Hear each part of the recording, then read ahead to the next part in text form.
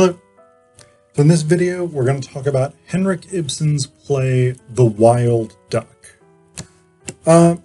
So this is a very interesting play to read immediately after reading An Enemy of the People, which is how this Bantam Classics edition organizes the plays.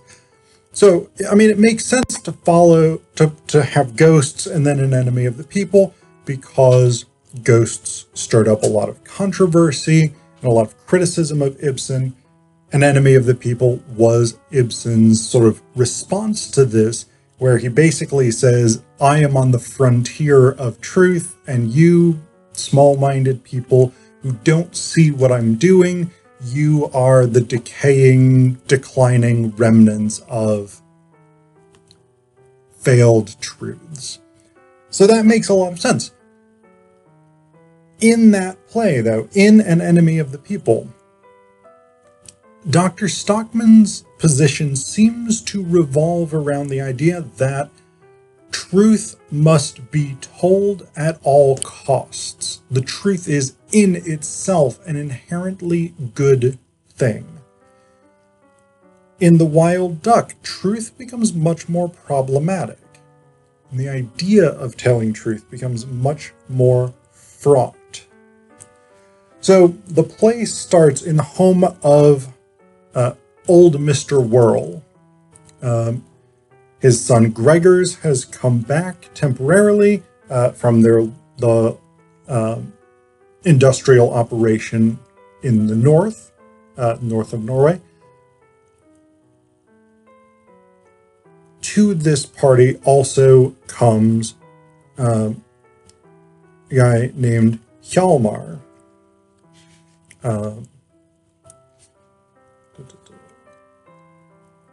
Hjalmar Ekdal. He is the son of a disgraced former partner of Mr. Whirl, and now Hjalmar is a photographer. So that's where we start.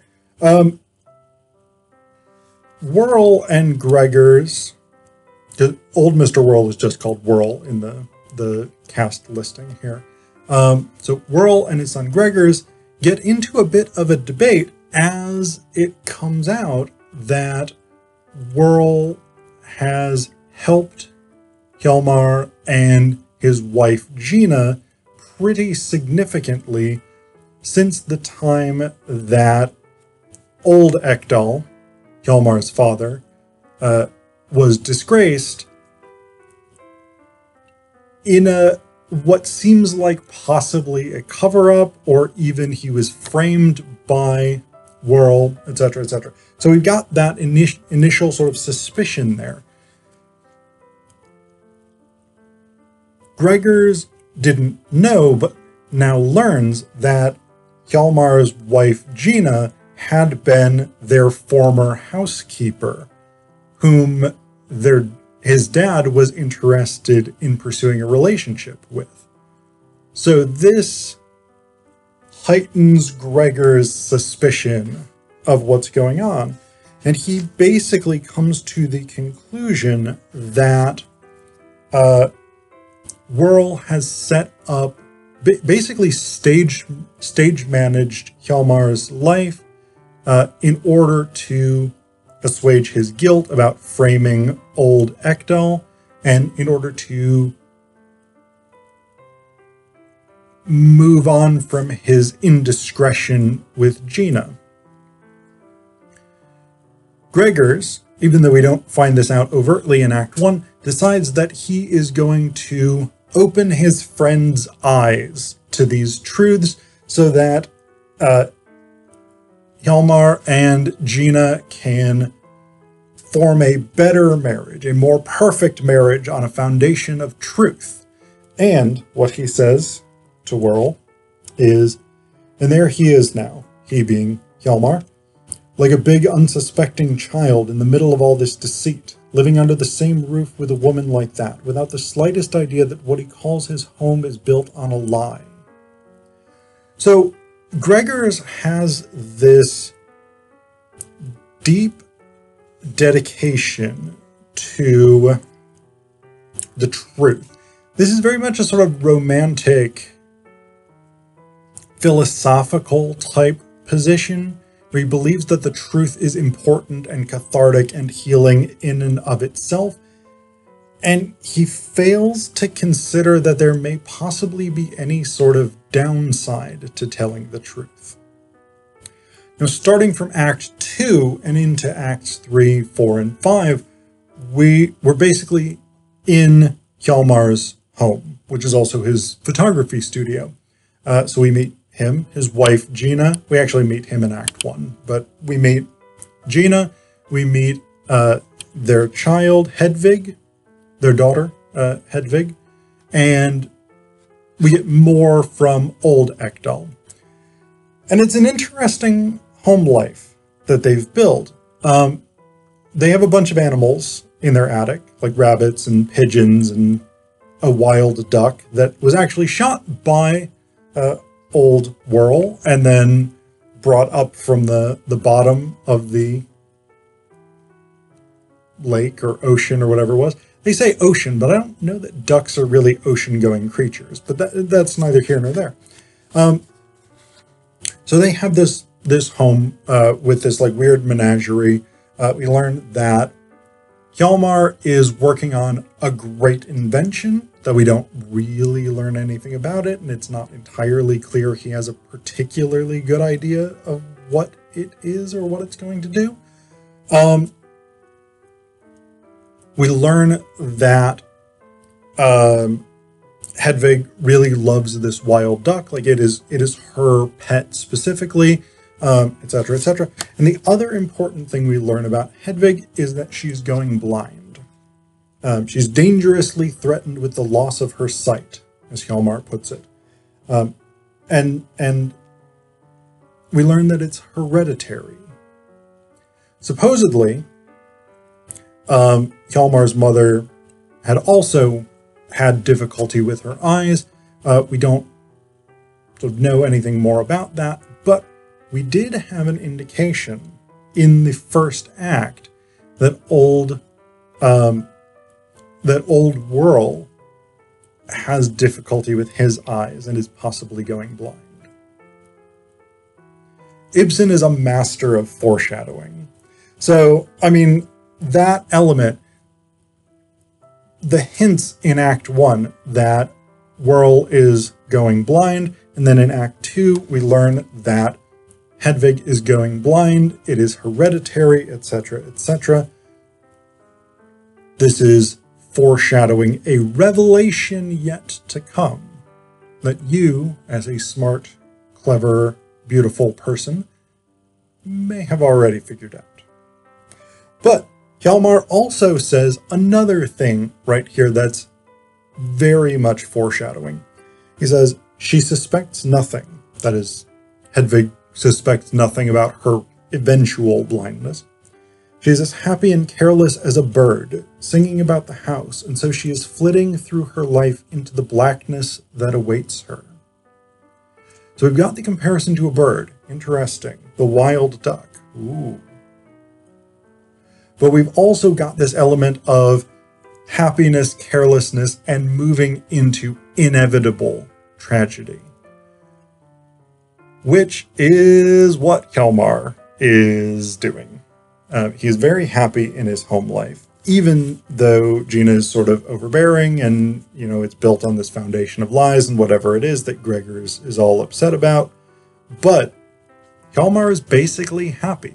He loves his wife, he loves his child, he's happy with his dad, he's gung-ho about working on this invention, etc., etc. So he's got a pretty good life.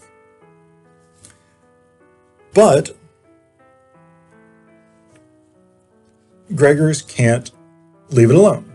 He believes in the truth, again, as in itself an important, liberating thing.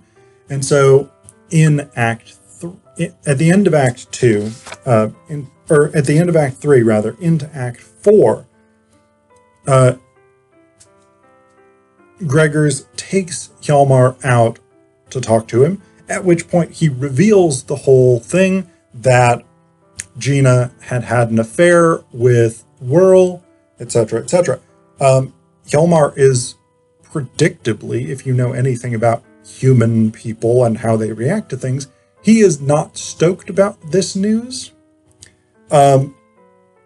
Gina is not stoked about this being revealed either. But Gregors doesn't seem to get that. Like, he seems completely oblivious to the fact that a reasonable human reaction to this news is not necessarily, great, I am unbothered and I love and forgive you. Like, there's a point here where Gina says, God forgive you, Mr. Whirl. That's Gregors. She calls him Mr. Whirl. And Gregors, greatly surprised, says, but I don't understand. Hjalmar says, what don't you understand? Gregors says, after such a momentous enlightenment, an enlightenment that is to be the starting point of a completely new existence, a real companionship founded on truth and purged of all falsehood. So he's got this idea that just having the truth out there is in itself going to be helpful. But he seems to have no conception of actual human psychology and how people react to things. This becomes more apparent later on, when at the end of Act 4, so Hjalmar determines he has to leave, especially as he comes to recognize that there's a very good chance Hedvig is actually Whirl's daughter and not his. So Hjalmar determines that he has to leave. He can no longer live in this house. There's nothing to tie him, etc., etc. Gregors comes up with a new plan so that Hedvig can try and win back his paternal affections, which is that she is going to get old Ekdal to shoot the wild duck, her most prized possession. She's going to sacrifice that to try and get her father to return his affection to her. It's a fucking ridiculous plan. Like, who would ever be like, oh, your dad, who's just found out that your mom had an affair that she married him to sort of get out of, and you're possibly not my daughter, he'll be super thrilled if you shoot this duck that's your prized possession. Like, it doesn't make any sense at all. But Gregors is just this, like, weird, like, philosophy student dropout. I don't think he's actually a philosophy student dropout, but he's like, he has this, like, attitude of, like, I've read Nietzsche, so I know everything about existence or something. And again, there's no indication here that he's read Nietzsche, but my point is, like, he's got that weird vibe of, like, I know what's going on and I know what I'm doing, etc., etc. And it doesn't make really any sense. His plan is completely absurd. But Hedvig's like, yeah, that nonsensical plan checks out. I'm going to do that. We move into Act 5, and in the early portion of Act 5, Hjalmar is still pretty pissed off at Gina. He's been out drinking with their sort of degenerate downstairs neighbors, and he comes back, and he's still officially in this I'm going to be leaving kind of phase, but as she starts, like, feeding him and, like, getting him coffee and, you know, helping him collect up his stuff, he increasingly sort of loses steam. Basically, like, Gina manages, in effect, to remind him of how good it is to have a family and to have a wife who's willing to wait on him hand and foot, etc., etc. So he loses steam. But the ending of the play, I think, is very, very significant. And this is another great example of Ibsen's skill at foreshadowing, because earlier in the play, in Act 3, when we learn that old Ekdal has a hobby, because he used to be a great hunter. He used to go out in the woods before he was disgraced, hunt bears, etc., etc. So his hobby now is he shoots the rabbits that they keep in their attic, right? So the gun is introduced in Act 3. The first thing, as soon as I read the stage direction showing a double-barreled pistol, I immediately wrote in the margin Chekhov's gun. Because another one of the great figures of modern drama, Anton Chekhov, is famously associated with this rule that if you show a gun in Act 1, someone has to be shot with that gun in Act 5. Ibsen is doing the same kind of thing here, except in Act 3. So he has introduced a gun that largely then sits on a cabinet or a desk or something, a bookshelf, largely sits throughout the latter portion of Act 3, throughout Act 4, and then throughout at least part of Act 5. But we also get more foreshadowing than this, because Hjalmar tells Gregers about the role that this pistol has played in his family's life. Namely, that when his father, old Ekdal, was convicted of the crime that he was convicted for, he had brought the pistol with him, intending to kill himself, but he did not. Then, when old Ekdal was in prison, Hjalmar himself had intended to shoot himself with this gun and did not. We have 2 aborted suicides with this gun. Now, if you're clever, what you may be thinking is the rule of 3s. Frequently in drama, in literature, things occur in 3s because it's a nice, symmetrical, symbolic number. And so, if you are a clever reader who knows how these kinds of things work, or a clever viewer of plays and you're watching this, your suspicions are going to be piqued by a number of different threads coming together. And so at the end of the play, there is a shot that's heard. We know, because we see Hedvig take the gun and go into the attic space where the wild duck is. So when the other characters hear the shot, Gregers assumes that old Ekdal has shot the wild duck on Hedvig's behalf, but then old Ekdal comes in, and so they realize it wasn't him. So Gregers is like, this is great. Hedvig has taken it upon herself to shoot the wild duck to win your affections back. Hjalmar goes into the attic space where he finds that Hedvig has herself been shot. And the doctor, who's also kind of an alcoholic and maybe not a fantastic doctor, but he basically says no one will ever persuade me that this was an accident. And so we have here a twist at the end.